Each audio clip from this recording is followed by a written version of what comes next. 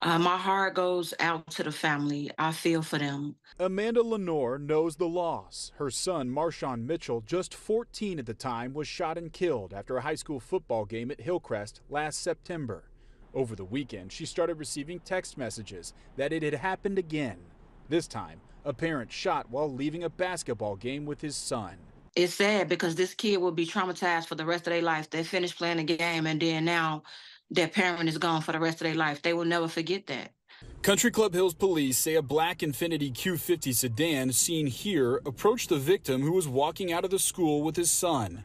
According to police, multiple armed gunmen got out of the vehicle and began shooting. The father dying from his injuries, his son left unharmed. At this point, police say there's no evidence to suggest the victim was involved in any confrontation and that the four suspects, now on the run, never entered the building. According to police, the car was last seen on the south side of Chicago.